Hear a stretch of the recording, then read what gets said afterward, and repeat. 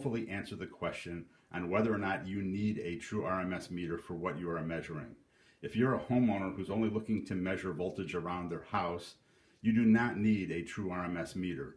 If you're an electrician who only does residential wiring, you do not need a true RMS meter. First of all, let's talk about what RMS stands for. RMS stands for root mean squared. It is a mathematical calculation that says if I were to take this AC waveform, which you can see is 340 volts peak to peak, and rectify that into a DC equivalent voltage, this would give me the same amount of energy as 120 volts DC would. So now that we know what RMS stands for, let's talk about true RMS. I've got 4 different meters here from 4 different manufacturers. These 2 are true RMS meters. These 2 are averaging multimeters. What that means is these take an average of a clean AC waveform, and as long as you have a pretty much pure sine wave, an RMS meter is going to give you the same voltage reading as a true RMS meter. True RMS meters are not more accurate. All of these meters are accurate to 1% AC voltages. So it's not that a true RMS meter is more accurate when you've got a clean sine wave.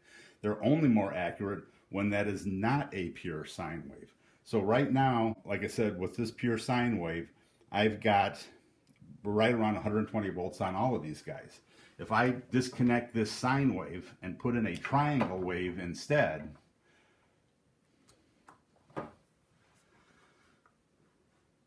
now these 2 true RMS meters are still measuring around 120 volts, 119 volts on that triangle wave, but the RMS meters are 5 volts different instead of a couple tenths of a volts difference, because these guys average out the energy differently than what a true RMS meter does.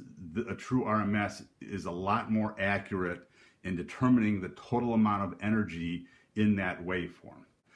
If you read from different meter manufacturers, they love to tell you that, hey, you need a true RMS meter because you have CFL light bulbs, you have LED light bulbs, you have switching power supplies on computers.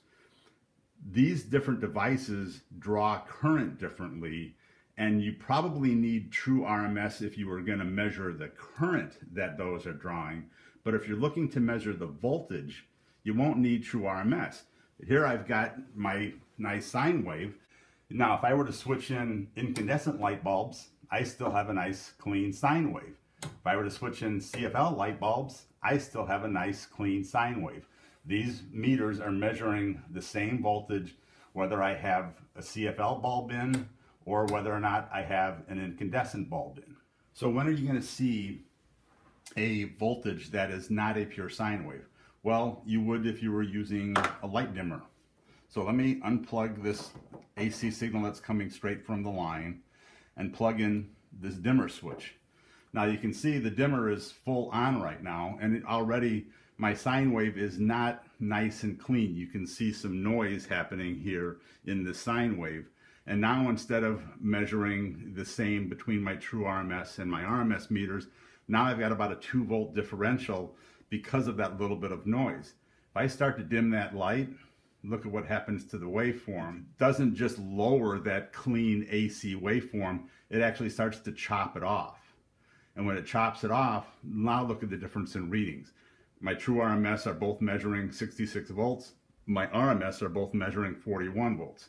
So I'm seeing a big difference between my true RMS and my RMS meters when I start dealing with something like a light dimmer. Another place that you might see distorted waveforms is, let's unplug this dimmer and go into this battery operated UPS. Now when he's plugged in, I've got 120 volts I've got a nice pure sine wave. If power were to go out, so let me unplug this guy. Now I'm working off of battery backup. He's beeping because I'm on battery backup.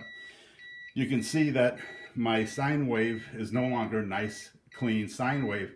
It's more of a square wave type energy, but the true RMS meters are measuring the 120 volt equivalent that this guy is putting out.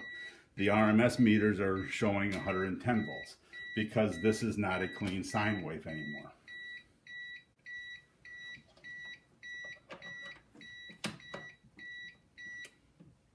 Plug him back in, he goes back to AC power, and my sine wave is clean. Both meters are measuring pretty close to each other within a couple tenths of a volt. So basically, if you've got a clean sine wave, which you're going to have most of the time, a true RMS meter and an RMS meter are going to be measuring approximately the same voltage. It's only when you start distorting that sine wave that you're going to start getting different readings. If you look at a manufacturer who has an RMS meter and then has the same meter that's true RMS, you're looking at usually $30 to $50 more.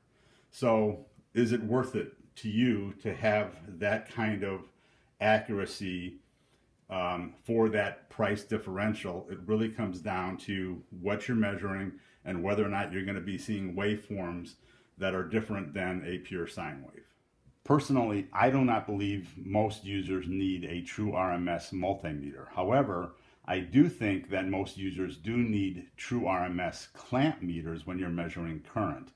Like I mentioned before, even though this waveform looks nice and clean from a voltage waveform when I'm powering up CFLs, the current waveform looks a lot messier.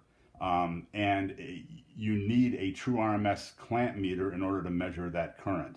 So I'm going to do another video on measuring current with clamp meters and the need for true RMS.